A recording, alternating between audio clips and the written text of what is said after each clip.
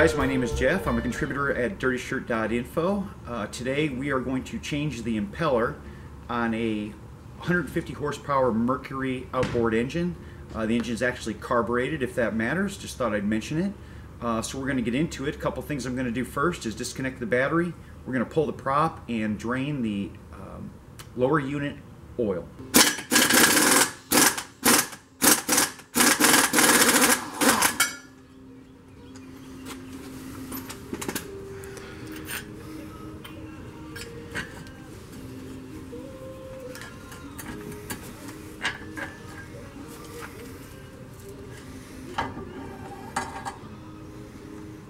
So the oil in the lower unit here, we're just doing this as a maintenance item.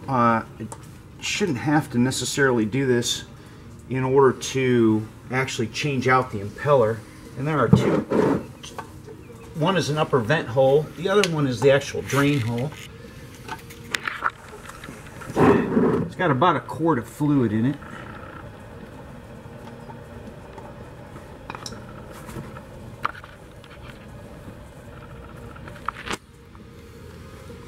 See the difference too. This one's got a, looks like a magnet on it. Upper vent hole doesn't have that. Got 5 nuts to remove. There are 2 right here, and then there are 3 up in the front, and they're all 16 millimeters. So we'll go ahead and remove these first.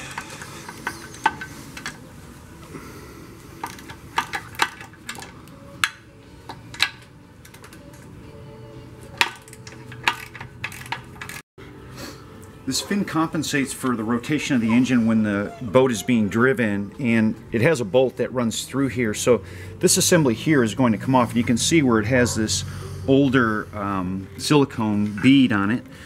So that comes out, and I want you to pay attention here just a little bit, because this is actually offset. It's actually been rotated a little bit, and that's its normal operating position. You can see there's a little notch here. You can see the edge of this fin doesn't match up, so we're going to make sure that we line this up exactly the way it is, because it needs to be offset to compensate for the engine. Come to find out that the bolt is that's holding this together is 1/2 inch. Everything has been metric up to this point, and it has to be perfect, right? Because this hole is very restrictive, so you have to have exactly the right size socket, and then everything starts to come apart.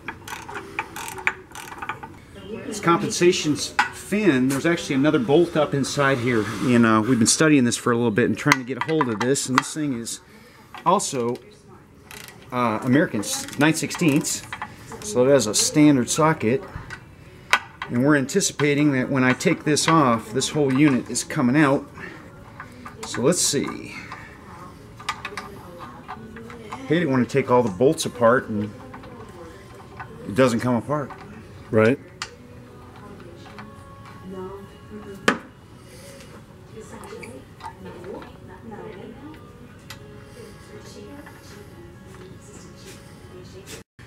On both sides there's this stud sticking up out of the lower unit, and then there's this nut on top. And you look at this and you wonder to yourself, like, why in the heck would they do that? Because that's going to be really hard to get off. It's going to be really hard to get on. Well, we've been struggling to get the lower unit to separate, and this is its separation point right in here where all this goop is located. What we reasoned out was that if we keep loosening the nut, it pushes up against this piece, which pushes down on the stud, and we're in the process right now of easing this in, and we can actually hear it now changing.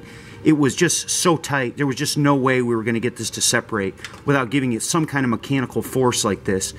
So we're going back and forth on either side to get it to come off even, and we can hear it changing. Okay, now we're getting somewhere. So what we did was we continued to apply pressure by loosening this nut to put that pressure downward on the lower unit, and what we were seeing was that it started to break the connection here, but back here was still really, really tight.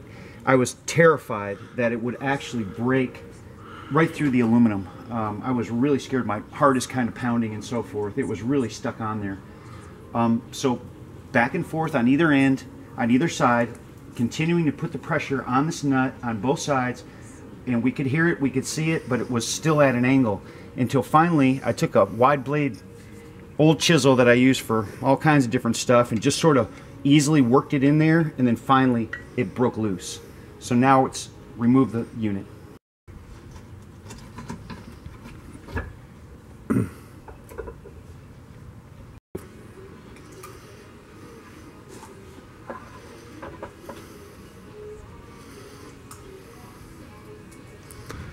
Nice.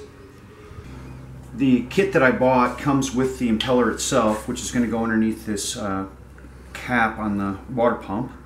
And then it also comes with a whole litany of additional parts. And if you want to come over to the website to get some more information with regards to still shots that we've taken, I welcome you to do that. So right now we're going to take this cover off the water pump and start to disassemble.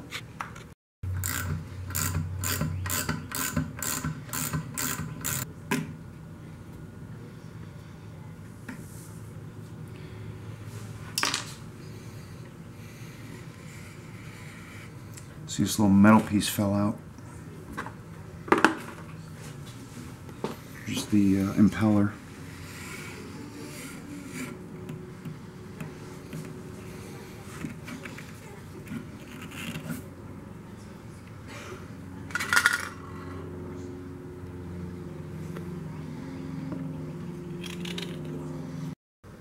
The replacement kit comes with this keyway, and it sits flat on the shaft like this.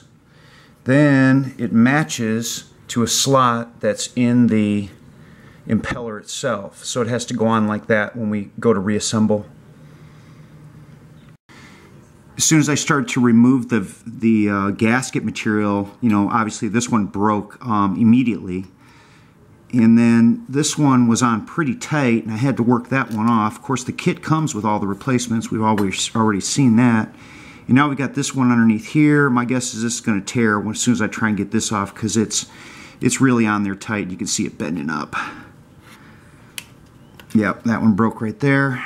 This broke here. Just the way it is. It's old. It's got a lot of water around it, and it just gets tight. Actually, get some tools to help me get this thing out of here.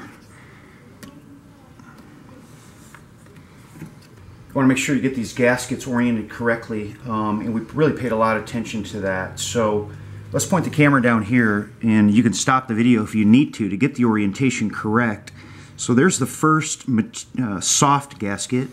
Then this metal one, this is the new one, this is the old. This little tab that sticks up needs to go on like that, okay? And it slides over, and we put the last material gasket on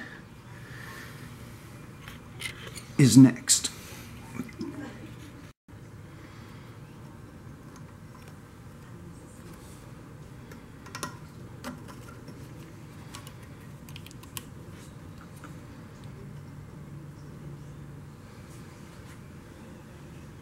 Okay, a little bit of soapy water helped get this in. It's a bit of a struggle, but you know, you just kind of keep working it little by little. But the soapy water really helped get it down inside the pump itself.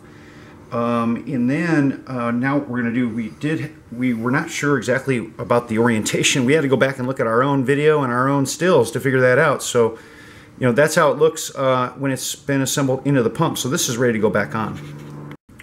What I did was I marked where the key slot is in the impeller itself, so that when I slide this over the shaft, I'm going to know where that is. You can't see that when it's actually on the shaft, so you're going to need that when it comes all the way down here to home, so that you can get everything to line up. So let's try it out and see what happens.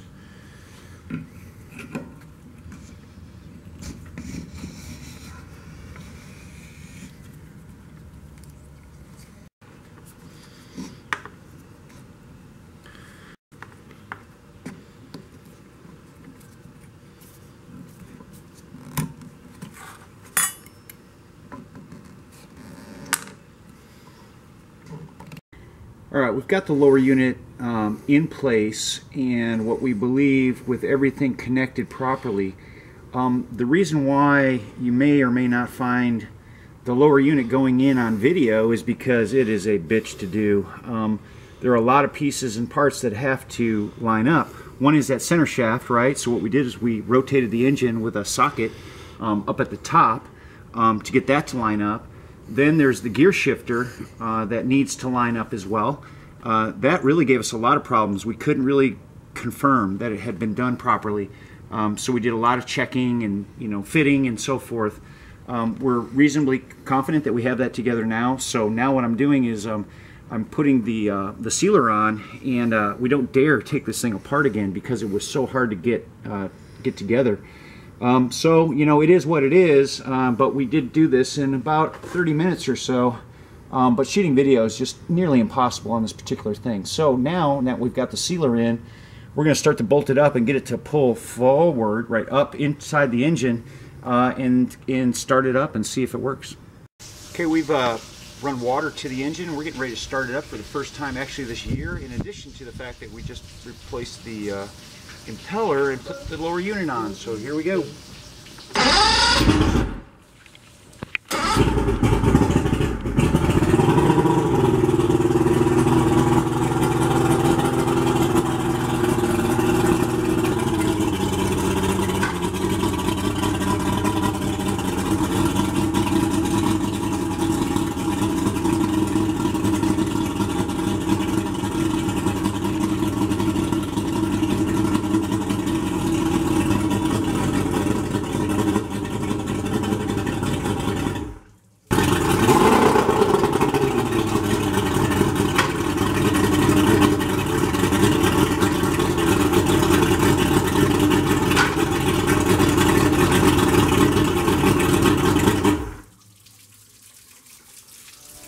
Thanks for watching.